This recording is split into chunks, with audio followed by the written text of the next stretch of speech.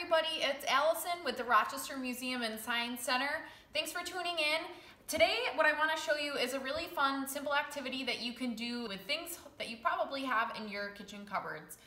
What we're going to start with is just some really easy materials. Kids, ask your parents to hold on to their coffee grounds. In this cup, I have about a cup of coffee grounds. Here I have half a cup of just leftover coffee. You want to make sure it's cold before you use it. Here we have just a cup of regular old plain white flour, and here a half a cup of salt. Off to the side are some fun toys that we'll talk about in just a minute. I've got my mixing bowl, handy dandy spoon, and some wax paper also. We're gonna make this fossil dough, and to start we're gonna add our cup of coffee grounds. Get them all in there. Gonna add our white flour, our salt, and our half a cup of coffee. And then we're just gonna start mixing this all together here. And gonna mix it all up. It kind of looks a little chunky to start, but the more you work it and knead it, it's gonna come together.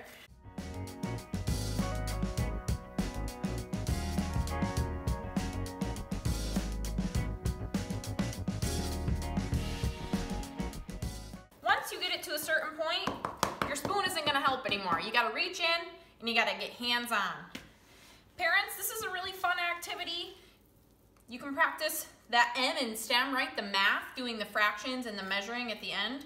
You just wanna work this dough.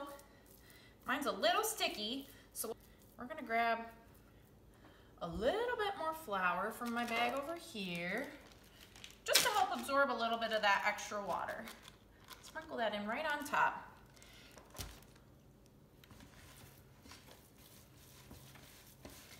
And again, kind of just using your hands to knead the dough together. All right, everybody, so as you continue to mix your fossil dough in your bowl, you're gonna keep adding more flour, bringing that mixture together. As you can see, my mixture has really come together. I have nothing left in my bowl, just this really great ball of fossil dough. This is a perfect consistency to work with. What you wanna do next is roll out a little piece. You can use a rolling pin, just push it down with your hand. Whatever you have handy, we'll just roll this out a little bit here. The best part about this fossil dough is that if you leave it out overnight, it's gonna actually dry and harden, just kind of like a real fossil, which is pretty neat. So I've got my piece rolled out here. I brought some dinosaur friends from the museum with me.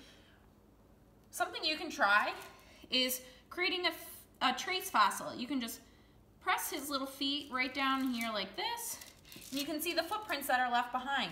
In real life, what we often find are trace fossils, imprints of that an animal or plant was in that area previously. Another really cool thing to do, if you happen to have a seashell laying around, maybe from a trip to the beach a while ago, let me use this one here.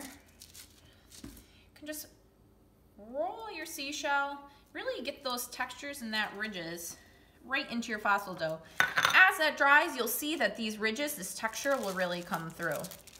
Thanks so much for joining me in making fossil dough today. I hope you enjoyed it. I'm Allison from the Rochester Museum and Science Center, and we'll see you next time.